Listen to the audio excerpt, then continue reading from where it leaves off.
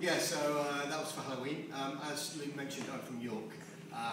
He's just feeling outnumbered because there's two Northerners on the bill and him.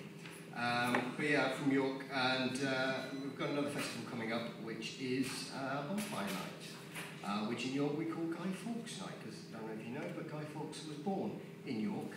Anyone been to York Minster? Yeah. Yeah, a few people been to York Minster.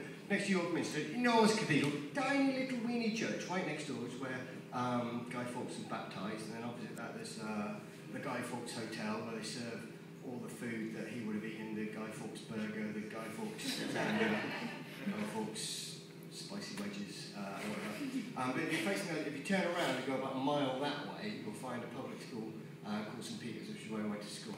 And this is a poem about that school, where they don't burn a guy on November 5th. And it's called, rather ridiculously, Guy Fawkes Night.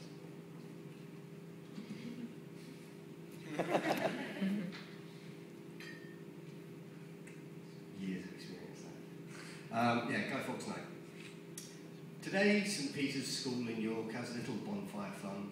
Because of all the boys they taught, that Guido Fawkes was one. And you never burn an old boy, no matter what he's done. Yes, even though he once was caught with powder by the ton when trying to blow the king in court all straight to kingdom come, you never burn an old boy, no matter what he's done.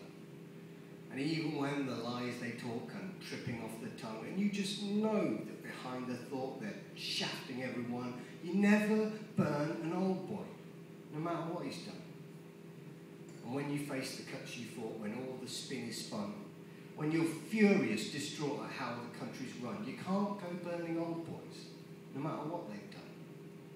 And if one day you take a walk and pass by Old Eton, you'll never see them torture doll of David Cameron, because you never burn an old boy, so go and get a gun.